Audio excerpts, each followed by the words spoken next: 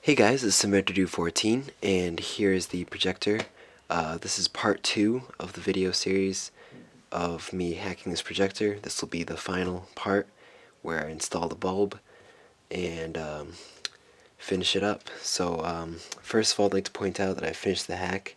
So here is the plug here. I made it disconnectable just in case I decided to just use what I had already. So see, I've soldered it onto here, and then it leads out onto this wire which goes to ground. So now the projector has been successfully fooled into believing that there is a legitimate bulb in there. So now I can put in any bulb. Okay, so the switch is in, it's glued, so it's nice and secure here. All set to go for the light. I have the wires here for the AC 120 volts. Now all that's left is making like a mount for this light socket, and then putting in the bulb. And also I need to build a small reflector in order to ensure that all the light goes into that little square right there, and so almost all of the light will go out instead of being lost inside the projector.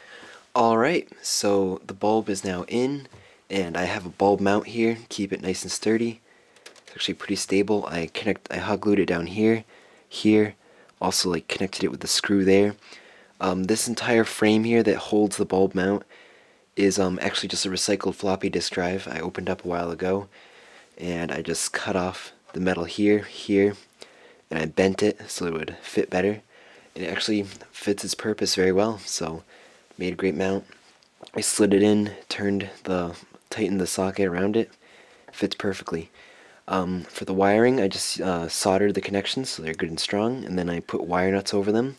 The wire nuts will help like protect it from shorting and things, which is important. 120 volts, you don't want that shorting out inside here, bad idea. So that's all safe now. I built a reflector up here so that all the light is focused through, and it's actually pretty bright. I did one test before this, so it is working. Here's the heat sink, of course, from the LED bulb. There's a fan right here, and there's a blower here, so the blower brings in air here, and then the fan sucks it out this way, so the bulb will be nice and cool. Alright, so here's the projector. Let's power it up. Flip the switch on the side, and the image should start coming in soon. Takes a little bit.